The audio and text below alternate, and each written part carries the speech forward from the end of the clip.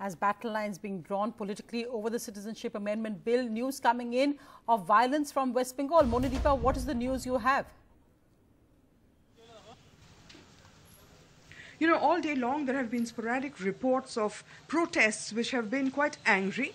The worst has been Beldanga in Murshidabad district, where a railway station, the station master's office, the ticket counter, everything was suddenly set on fire by this huge group of people who had earlier blocked the National Highway 34 at Beldanga in Murshidabad, blocking the entire national highway, bringing traffic to a halt. Suddenly a group of men rushed into the railway station and set parts of it on fire. We have pictures of it blazing away. Beldanga was only one of the many incidents that are now coming in, news of which are coming in from across Bengal.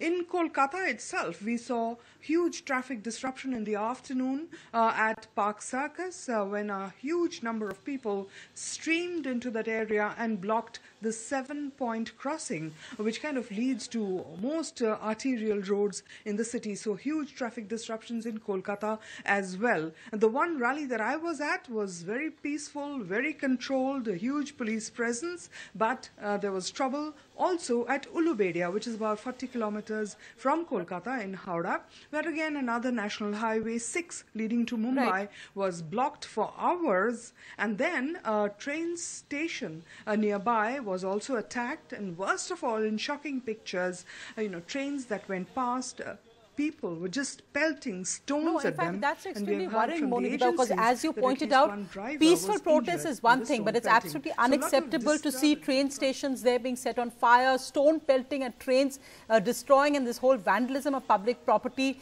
Political peaceful protest is a different thing, but to have this kind of vandalism is just unacceptable.